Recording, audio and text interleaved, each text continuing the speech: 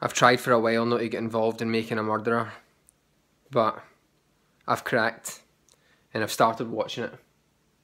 Like everybody else in the world, I've become a bit of an amateur lawyer myself, and I've been looking very closely at the clues and the details to try and come up with some sort of logical conclusion.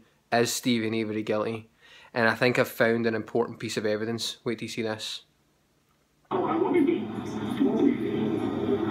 Laura's house, Steven going. What is he doing? Can you come in? Now look at this guy up here, right?